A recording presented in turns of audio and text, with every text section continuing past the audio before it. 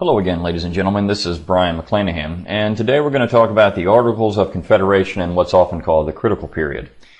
Now, Dr. Gutzman is going to address many of the issues that confronted the United States in this period between the War for Independence and the ratification of the Constitution in one of his presentations. And so I'm going to talk about the Articles of Confederation itself and how the government was established at this particular period of time, the framework of government, some of the issues that are going on in the United States, and at least in the way they conceptualize government, because a lot of this stuff, of course, is going to impact the Constitution. And some of the language of the Constitution is lifted directly from the Articles of Confederation. So there's a lot of really interesting stuff going on here, and I think it's important to understand the background of the Constitution and to understand the parameters of the Articles and what the founders considered to be union, because that idea of union, of course, is the most important component of this Constitution, then later the Articles of Confederation, because that's exactly what we're talking about when we look at constitutional issues, the nature of the Union. That's the base issue. How did the founding generation conceptualize union? How do we conceptualize union today? What is this government supposed to do? Do we have a national government or a federal government? And so all these issues, of course, are addressed, whether it's at the period of the Articles of Confederation or moving into the Constitution. So let's get started. The Articles of Confederation, of course, was drafted principally by John Dickinson in 1776. It was not formally ratified until 1781 when Maryland ratified the document. And of course, for it to be official, every state had to ratify the Articles of Confederation. So it's not like in the Constitution where 9 states had to ratify in order for it to become the official document, governing document for the United States. In this particular period of time, every state had to ratify. So think about that. If you have one union where every state had to ratify and one union where every state did not, what was the status of the states, for example, that did not ratify the Constitution if they were not going to? Would they still be operating under the Articles of Confederation? Would they be independent republics? That's very important because this was based off of Jefferson's language in the Declaration of Independence. These states were free and independent states. They were sovereign. They could do all the things that free and independent states may have right do, which included trade, commerce, war. And so when the United States became independent in 1776, and some of these states doing this on their own, they said they were equal to the state of Great Britain. And so this Articles of Confederation was simply a way to unify these 13 independent republics together. And when you look at the Peace Treaty of 1783, the British granted all 13 states their independence. Not one unified conglomeration. It was all 13 states were granted their independence. The language explicitly stated that. So the Articles of Confederation was designed to have a union of 13 independent republics. As the language in the document itself says, this is a union between the states of, and they listed all 13 states. And that phrase, between the states of, is very important because that particular phrase also found its way into the United States Constitution. Nothing had changed. The union from the Articles of Confederation to the Constitution was the same exact union. It's between the states of, and they listed the states. Now in the Constitution, they don't list the states. They say between the states, so ratifying the same. So it's only binding on those states that ratified it. But even in that, it wasn't necessarily binding forever, as we'll see with the Articles of Confederation. So what kind of union are we going to have here? Again, it's a union of independent states. And these states had all the sovereignty. They would delegate, as we'll see in the language of this particular document, they would delegate some of their authority to the central government, but that didn't mean they lost it. Sovereignty cannot be abridged. Once you have it, you always have it. You can't give up sovereignty unless you say our sovereignty is no longer there. So in this particular case, as in the Constitution, they are delegating certain powers to the central government, powers that they think the central authority dealing in a union, a unified environment, would be better than individually. It'd be no different than if you had a situation where you had authority and you delegated that authority. Let's say it's your company or you're a teacher or something like that, and you have the authority, say, as a teacher to grade papers. Well, you delegate that authority to a teaching assistant, or maybe to the students themselves. You have them exchange papers and they can grade the paper. But you still have the final say, because if you want to take that power back, you can at any time. That's a delegated power. And so the states, by delegating this power to the Union, did not give it up. And they didn't even give it up in the Constitution as well. Of course, the 10th Amendment, we'll see, took care of that. But this Union, it's a union of sovereign independent states. So here is one of the major problems that we have as we move forward in American constitutionalism. Each state had a Republican government. And during the period leading up to the American War for Independence, each state had its own colonial charter and its own constitution. This is what Patrick Henry was referring to in part when he talked about the ancient constitutions of their fathers. He was also talking about the Magna Charta and the English Bill of Rights. But he's looking at these colonial constitutions and saying, okay, look, this is our constitution. And since 1607, we've been able to operate virtually independent of you, Great Britain, and now you're putting your thumb on us. And so the British model had long been the central authority, at least in terms of, in relation to the empire. The central authority was able to regulate for the general welfare of the empire, but local concerns were to be taken care of by the local government. So whether you're talking about currency or taxes or even trade or the legal system, all these things would become state issues, or colonial issues. So here you have the basis for everything we'll be talking about moving forward. The local authority was seen as the better judge of the political and legal situation for the people of that particular state. Because the central authority had no way of knowing what was going on in Virginia or Massachusetts or New York or Pennsylvania. It was there for general concerns. It was a general government. And nothing is going to change when we get to the Constitution.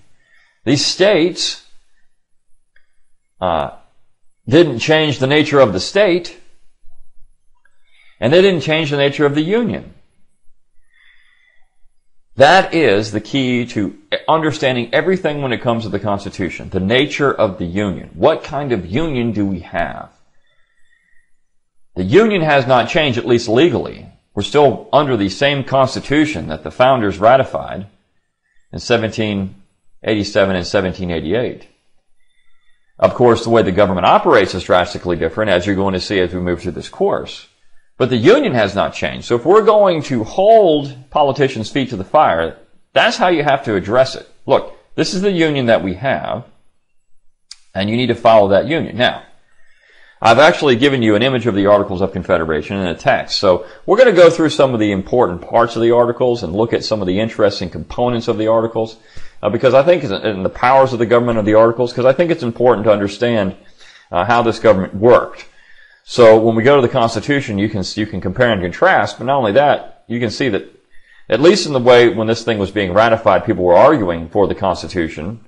Later on, not much had changed in their mind between the Articles and the Constitution. The Constitution had a little more power, but they were still talking about this union that they had formed under the Articles of Confederation. So, the Articles of Confederation, of course, is going to have a unicameral legislature, not a bicameral. That was one of the major changes that we had between the Articles and the Constitution.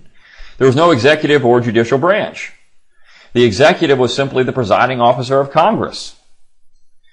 So they didn't have a separate executive, a king, or a president, or someone of that nature that the founders thought could cause all kinds of problems. It was just the presiding officer of Congress, and this rotated rather frequently. And there's no judicial branch because it wasn't necessary. All judicial concerns, the referee at this time, was the Congress itself. That was the impartial observer. And it's important to note how they viewed these representatives to the Congress. They were ambassadors. This is what John Adams called them. They were ambassadors from the 13 states. So it was almost like going to what we might consider the United Nations today, right? I mean, you send ambassadors, they can pass resolutions, but those resolutions aren't binding. They never were. So the Congress could pass all kinds of resolutions. Okay, we're going to resolve to do this and resolve to do that, and the states should do this and the states should do that. But the states could look at it and say, no, I don't think so. So these ambassadors had very little power. So this is a loose confederation of independent states, the style of which, and this is a direct quote, and I have it in the PowerPoint, was the United States of America. The style of this confederation was the United States of America. Nothing had changed when we get to the Constitution. The style was still the United States of America. These states united. In Article 2 of the Articles of Confederation, they expressly stated how the powers were set up. State sovereignty was declared, the states were sovereign and independent, and all powers were expressly delegated. Now compare that to the 10th Amendment. This is a really important contrast here. In the 10th Amendment to the United States Constitution, all powers which are not delegated are reserved to the states of the people. That term expressly delegated was actually thrown around. Well, we should add expressly delegated. It was defeated because those who were against it said, look, it doesn't matter because that idea expressly is just implied. We all know that delegated means expressly delegated. It's redundant. Of course, when this was proposed, everyone understood, well, if you don't say expressly delegated, then there's going to be some major problems here. But in the Articles of Confederation, that term expressly delegated was there. So all the powers were expressly delegated. This is the only things you could do. And that idea, of course, moves forward into the Constitution. These are the only things you can do in the Constitution. These are the only things you can do in the Articles of Confederation. Nothing had changed. There were no implied powers, expansive powers. None of that stuff existed in the Articles. And none of that stuff was really supposed to exist in the Constitution either. It's just that people like Hamilton and Marshall and others along the line decided that it was going to exist. But if you look at this transition from the Articles to the Constitution, nothing was supposed to change. Now, I keep saying that over and over because it's very important to realize that the Constitution was just supposed to be an enhancement of the Articles. As it says in the preamble, it's a more perfect union. And again, I'll talk about that when we get to the Constitution itself. In Article 3, you also have this General Welfare Clause. This is really interesting because that General Welfare Clause, of course, will find itself in the Constitution. And if you look at American constitutionalism, that General Welfare Clause moves forward throughout time, and how that thing is interpreted is very important. So the General Welfare Clause was this idea that the central authority would take care of the general welfare. What do they mean by that? Well, they meant commerce and defense. That's it. Commerce and defense. And if you look at the powers of the Congress under the Articles of Confederation, that's really what they're addressing. Commerce and defense. That's all. So everything else was left to the states. And so when we get to the Constitution, that phrase, the general welfare of the United States, is lifted directly from the Articles and placed in the Constitution itself in Article 1, Section 8. The powers of Congress. Nothing had changed. Roger Sherman is the one who lifted it, put it in there, and he said, well, look, this is what it means, commerce and defense. We all know that. It's the same thing that it meant in the British Empire. It's the same thing it meant in the Articles. You don't need to read into this thing. There's nothing there. There's nothing there to read into. It just means that, look, we're going to take care of commerce and defense. All the things that go into that. And if you look at the powers of Congress, even under the Constitution, it's basically commerce and defense. All this other stuff that we've got, and when they talked about regulating commerce, they wanted to make sure that commerce was free because we have problems under the Articles and doing it. The first time that people were talking about, well, we have problems with the Articles, it was about commerce, in that commerce was not free between the states. There were problems there, so they needed to address that, needed to fix it. I mean, you had states levying tariffs against each other, you had the prohibition of trade between states, and currency problems, and all kinds of issues in terms of commerce, facilitating commerce, so they needed some way to handle that. And of course, maybe you had problems on the frontier, so, with the Indian tribes, and you had high taxes in Massachusetts that caused a tax revolt and Shays' Rebellion. So all these things were big issues, but again, it was commerce and defense. That's what they're looking at. That's all. Not all this other stuff, housing and health and human services and all these different things we finally get under the Constitution. None of that was even considered under the Articles and, of course, even under the original Constitution. Now each state had one vote. So each of the 13 states had one vote. And so these ambassadors to the states, there could be 2 to 7. The articles stipulate you can have 2, so use 2, as many as 7. You pick. States pick. You know, everybody, guys, you want to send up here, that's how many you can have. So each one of those states, though, only had one vote. And it actually took a 2/3 majority to get just about anything done. So you had to have a supermajority every time to pass any resolution, and that became very difficult. And the other problem, of course, is that states wouldn't often send representatives. They just wouldn't send anybody there. You know, they weren't compelled to do so. For example, when the Congress was meeting in Annapolis, a lot of the northern states didn't want to send anybody to Annapolis because they thought it was too hot. It was a southern climate, they didn't like it. And even southern representatives talked about this. These soft northerners who wouldn't come into the South to conduct business. So it wasn't compulsory. You didn't have to send people there. They didn't at times. So even when they sent them, business often didn't happen because it took so many states to get things going. The Congress really did nothing. And isn't that great? I mean, if you think about it now, we always think, oh, Congress should do something. Send these people there, and they sit around Washington, D.C. for almost a year, and they think that they have to go there and pass legislation and do that. Be busybodies. These people didn't go and do anything. So there's no busybodies there, because a lot of times there wasn't anybody there to have any business itself. There wasn't a quorum. The Congress could not tax people directly or regulate trade in the way we think of regulating trade. So the idea was, of course, to have some type of free commercial exchange, but the states, of course, could present blocks to that. And no taxing, not at all. And you think about the time leading up to the American War for Independence, these are the big issues, right? The British are regulating trade in a way that the colonists don't think is constitutional. And not just that, they're levying direct taxes on the colonies. And they say, you can't do this because we don't have any representation here. So here we have the central authority not having those powers under the Articles of Confederation. Again, they wanted to keep trade free as much as possible. But they couldn't regulate in the way we think of it today. The Congress had to make formal requests to the states to raise troops or fund the Treasury. So if there was a war, the Congress had to say, hey, New York, would you send us some troops? Virginia, would you send us some troops? We've got to fight this war. Well, of course, that makes it very difficult to wage war, doesn't it? You know, if the Congress today had to ask the state of Alabama or the state of California or the state of Massachusetts or whatever state you want to pick, Michigan or North Dakota, had to ask the states to raise troops, it might make making war much more difficult.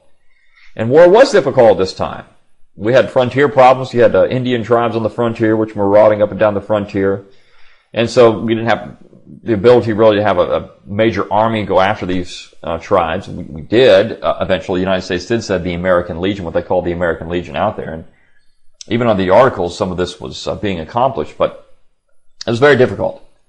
And funding the Treasury was virtually impossible. The Congress could borrow money. They could spend money. So they borrowed it. But, funding the Treasury was difficult because they couldn't tax. So they had to ask the states for money, and sometimes the states said yes, and sometimes they said no. So the situation was actually flipped on its head. Now the states just go to the Congress with their hand out saying, hey, look, can we get, $2 or $3 billion? We don't have enough to fund our Medicaid program. We don't have enough to fund our whatever program you're telling us we got to have. So will you give us money? In this particular case, the Congress would say, well, look, we want to have this something we need to spend money on. Can we have it? And the states would say, I don't think so. I mean, how refreshing. So these powers were limited. Congress had very limited power, which is why nobody ever thought they should go anyways and do any business with the Articles. Now, there's a lot of reasons for this, of course. There was a distrust of a strong executive. They didn't want an American king. So when we get to the Constitution, you start looking at that executive branch and how it was put together. This is one of the major debates in Philadelphia, and then, of course, also in the state ratifying conventions, about this person that they were going to have in the executive branch. What was that person going to be like? They all trusted George Washington. But who was going to come after George Washington? That was a real question. And how much power should this person have? Should they have the unlimited power of a king? Should they have a veto power? Should they be able to have the power of the purse and the sword? I mean, what should they have? Well, in this particular case, under the Articles, they didn't want one. So that revolving door, the presiding officer of Congress, that particular situation, presented a much more effective, they thought, means of controlling the executive. And if Congress had all this power, then they didn't have to worry about some individual like a George III coming over here to America and causing all kinds of problems, raising havoc. The states already had Republican governments, so another level was deemed unnecessary. And that's very important. You know, we talk about this whole idea of the United States being a republic. Well, it wasn't a unitary republic like you had in France, for example. It was a federal republic. And there's a key difference to that. You know, nowadays we call the United States a republic. The United States singular, a republic, a unitary republic, but not really. Because we still have the state governments, which all have a republican form of government. In the Constitution itself, it said these states have to have a republican form of government. Well, why would they say that if they weren't concerned about state authority? That's a key component to American constitutionalism. So we didn't have a unitary republic. We didn't have a unitary state. We had a United States. And each state had a republican form of government. Why have another one? Just another level of government that's, you know, really kind of unnecessary. So we had these ambassadors going there, and they do some business, but they don't do much. Of course, this again goes back to the British model, local versus municipal, the local versus the municipal argument. So, in the British model, in the imperial period, even in Ireland and in the Bahamas, of course, in the American colonies, those particular governments had a lot of autonomy. And Parliament, when you get to the 1760s, 1770s, and I talked about this in the last presentation, Parliament was trying to seize that power. They were trying to usurp it. And so as that power is usurped, the local authority says you can't do that. Because for over 100 years you have not been doing that, and now you're taking it. That's centralization. It's what governments always try to do when you have a higher authority. They're always going to try to centralize power. That's the nature of government. If you look at the state level, the same thing happens. Now in the states, of course, your towns and your counties are incorporated by the state itself. So the model's top down at the state level. But when you look at the United States government, it's bottom up. And so the states delegate the power. The states delegate the authority. So the states in both directions have the power. They have the power over the local, municipal governments at the state level because they incorporate the cities and the counties, they charter them. But then they also gave power to the central authority at the top. So the states always the block. I mean, the states are central in everything. And I know a lot of people don't like the idea of the state, and but you do have a little more control over your state government. And the states were always there to conserve the culture of that particular area. And in today, it's no different. So the states are the key in everything when you start looking at American constitutionalism, from the top down or the bottom up. And of course, many of the founders considered the states to be their country. That's how they called it. Jefferson called Virginia his country. Massachusetts was Adams' country. They referenced the states that way. Some people actually went down to their plantation, like Nathaniel Macon. He said that was his country. He only checked his mail like once a month. That was his whole country. So you had the states as their country. These were their countrymen. That provincialism saturates this founding period, and of course it moves forward all the way into the 19th century. We don't have as much of this today. We don't have an attachment to our state. At least Americans don't as much. But they should, because if you look at business and your governmental concerns, that's where all the action takes place anyways. So, and we all know the differences between the states. I mean, if you go from Alabama to any other state, you're going to see that Alabamians are different from Connecticuters, for example, or Californians, or people from North Dakota or Colorado. We're all different. Different cultures, different local customs, things of that nature. So the states still are very important. Now, Article 13 in the Articles of Confederation says that every state shall abide by the determination of the United States in Congress assembled on all questions which by this Confederation are submitted to them. That's like their supremacy clause. Now, of course, the Supremacy Clause in the Constitution says that all laws and treaties made by the United States in pursuance of the Constitution are supreme. Well, here it is in the Articles of Confederation. Here's their Supremacy Clause. Every state shall abide by the determination of the United States and Congress assembled on all questions which by this Confederation are submitted to them. So, if something is submitted to us and we pass it, well then we're supreme in those areas. And the Articles of this Confederation shall be inviolably observed by every state, and the Union shall be perpetual. Now that's that phrase. This is a perpetual union. This is the Articles of Confederation and perpetual union. Well, what does that mean? How perpetual is it? Does that phrase perpetual mean everlasting, forever? Well, if that's the case, well then how can we even have the Constitution? And this actually was brought up, so I'm going to talk about that in 1 second. And I put this next part, added an emphasis here. Nor shall any alteration at any time hereafter be made in any of them unless such alteration be agreed to in a Congress of the United States and be afterwards confirmed by the legislatures of every state. So when we get to the Constitution, again, only 9 states had to ratify. That meant that 4 of the states could be on their own. Well, that violates the Articles of Confederation. In the Articles of Confederation itself. So just this process by writing the Constitution, then ratifying the Constitution was illegal. At least that issue was even brought up. So essentially what's happening here when we get to the Constitution, you're seceding from the Constitution, from the Articles, and having this Constitution. At least that's how it's argued. I think you can look at it in 2 ways. You could say, well, they are seceding. I mean, look, the United States seceded from the British Empire. Then they had this governing document, the Articles of Confederation. Then they have this Constitution. So in each process, there was a secession. They seceded from one governing document, formed another, seceded from that governing document, formed another. So secession can be looked at in that particular way. Or you can look at it in the other way. As I said in the preamble to the Constitution, they were trying to form a more perfect union. And I think that's also important to note. So they go from the Union and the British Empire, because if you think about it, it was a union. The British flag is called the Union Jack. So that union of the British Empire, this larger conglomeration, you have the colonies in North America, Ireland, Scotland, of course, England itself. That's a union. Very loose union in some ways, and as that central authority, that municipal government tried to seize authority, well, it was broken.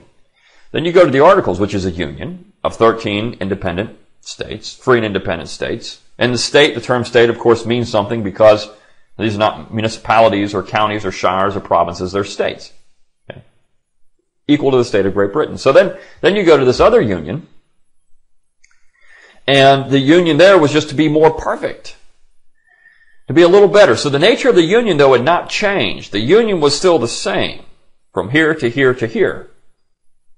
So there's a secession. There's a break each time. And the important component of that secession, of course, is the convention system, which is very American. Because the people of the conventions decide what they're going to do. So the Constitution had to be ratified in convention. Not by the legislatures, but in convention. So it's the people operating on this particular system. This is self-determination. So these conventions essentially were breaking away from the Articles and then going into the Constitution. The people of the states were deciding in convention. So that process is very important. So this was a secession. It was also the resumption of the Union as under the Articles of Confederation. So, did the Constitution destroy the perpetual Union? Well, all unions are supposed to be perpetual. Of course, we all know the contract can be broken. So when we start talking about this contract idea or compact idea as we move forward, we had a perpetual union. That compact was broken because the states decided they didn't want to be in that compact anymore, so they go to a different compact. That's just self-determination.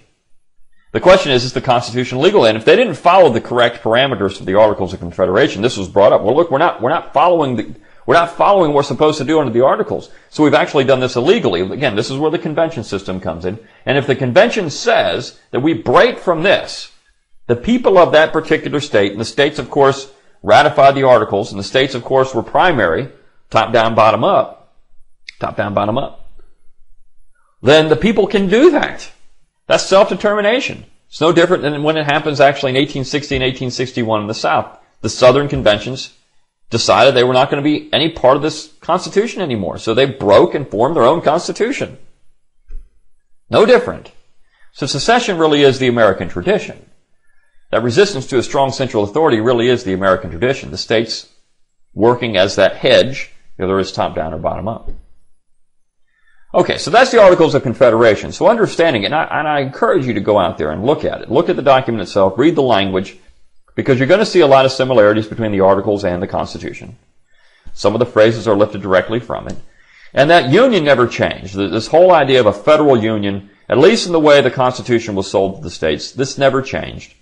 And so that's an important part of the process as we move forward. Keep that in mind as we go forward. Go from the Articles of the Constitution. And the next presentation you'll see me is when we're looking at the Constitution. We're talking about the Philadelphia Convention and ratification.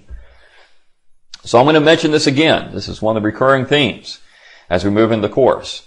It's only been distorted by the Supreme Court and by nationalists who wanted to say, well, no, we really had a unitary state. Well, not really. I mean, we never had that. We've never had that from the beginning of the United States government. It's always been a union of independent states that expressly delegated their authority. And once you expressly delegate that authority, that sovereignty, and we'll address this again later, it doesn't go away. Okay, so once you have sovereignty, you can't get rid of it. All right, well, we'll see you next time, and hope you enjoyed it.